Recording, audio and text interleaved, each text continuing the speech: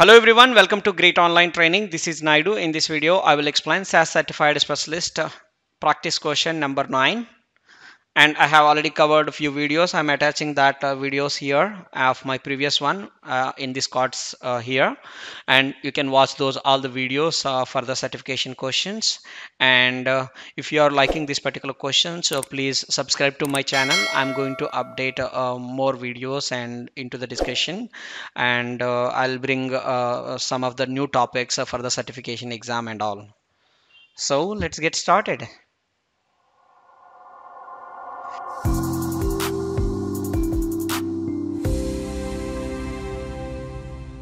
In the given program, proc contains data equal to SAS help.class and var num statement and run.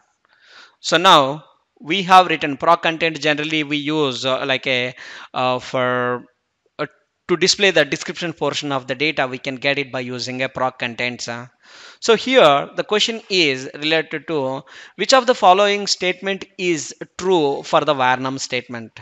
So there are some questions at below and some statements at below, and we need to confirm which one is correct according to the var num statement. Var num is used for keeping the variables. Do we really use a var num statement here to keep the variables in your output? Var num is used to display the variables in a creation order of data set. Is it the var num statement is used to create the variables to display the order of the variable? And there is no use of a var num in the program, or else it may be throwing some syntax error or something like that. We are expecting there is no use of a var num statement. Var num is used to sort the only character variable. So out of these four answers, which answer is correct? So now what we will do is I can simply answer this particular question directly which answer is right. But what I'll try to do is I'll try to explain what is a var num statement with a proper explanation, and so that you can decide which answer is true, you get to know.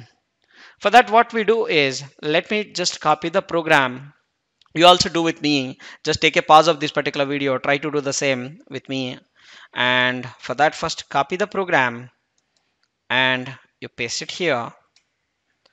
For a time being, I'll not write it anything to the what we do with the var num statement. Without writing a var num statement, we'll try to select this particular piece of code. So that means proc contains data equal to sashelp.class and run. When I execute it, so it is just giving a output in output window. Can you just see that? Proc contents is just displaying the information in the output. So you just focus on mainly on this particular page. Alphabetic list of variables are attributes, so we are getting it right now. So this is the alphabetic list of variables and attributes. It's just displaying by writing a proc content. So it will give the description portion of the data. You are getting it, how many columns we have it, each column wise the information is displaying it, and age is the variable. It is 3, 4, 1 and 2 and 5. Why you are getting in this particular order? Why you are getting as a number as a 1, 2, 3, 4, 5 and all? That number generally you will get it once you open the data set from the SAS help library class data set. If you open it, let me just open CLA. Yes, class data set. I'm just opening it here now.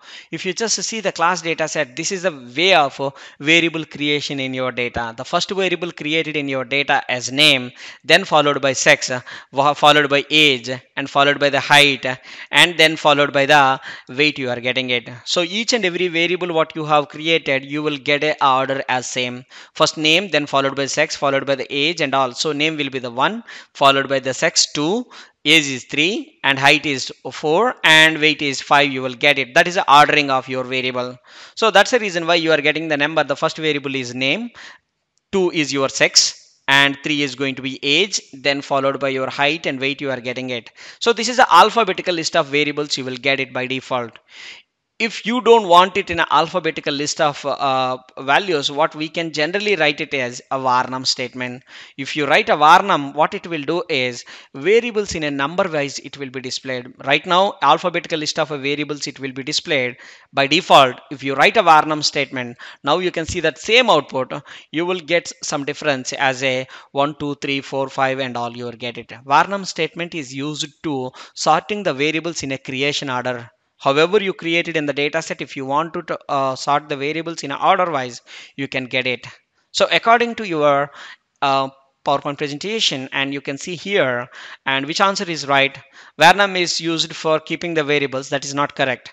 Varnam is used to display the variables in a creation order of data set. Yes, that's correct. Varnam is used to sort the data in a creation order. Otherwise, if you want to get it, you can use it. The right answer in this particular question is the B. Varnam is used to display the variables in a creation order. Otherwise, you will get it. So that's it. That's all about your question number 9, we just done. So thank you for watching, and if you like the video, please like and subscribe to my channel, and if you are interested for more videos, and activate the bell icon for more updates. Thank you. I'll meet you in the next video.